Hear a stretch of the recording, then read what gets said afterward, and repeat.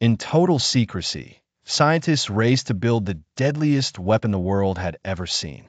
Behind closed doors and heavy security, the Manhattan Project emerged, a mission to harness the power of the atom for an unprecedented force of destruction.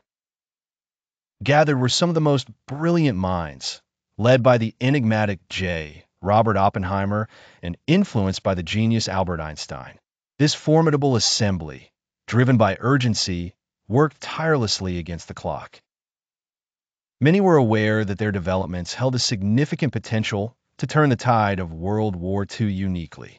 As the experiments advanced, an intricate web of moral dilemmas unraveled.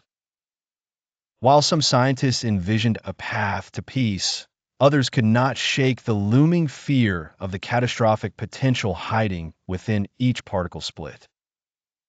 The completion of the atomic bomb culminated in devastation at Hiroshima and Nagasaki, marking the end of war but igniting a sinister age of atomic fear.